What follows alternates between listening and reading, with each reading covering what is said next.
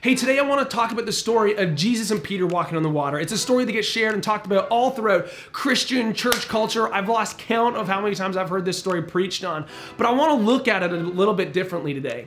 See, in the story, Jesus is walking on the water and the disciples are in a boat, and they see what they believe to be Jesus, although they kind of think that it might be a ghost too, walking on the water. And then brave, bold Peter pipes up and he says, Jesus, if that's really you walking on the water, call me out on the water. And Jesus says, come. And so Peter steps out on the boat. We don't know if he takes 2 steps or 200 steps, but he does take some steps. And then he starts to look to the left and he starts to look to the right. And as he does that, he begins to sink.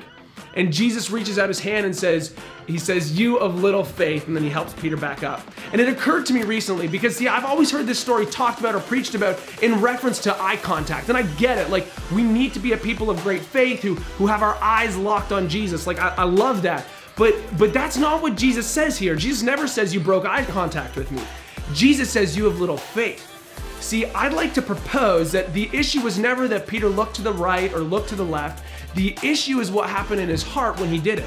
The issue is that when he looked at the wind, the rain, the waves, all of it, it led him to fear.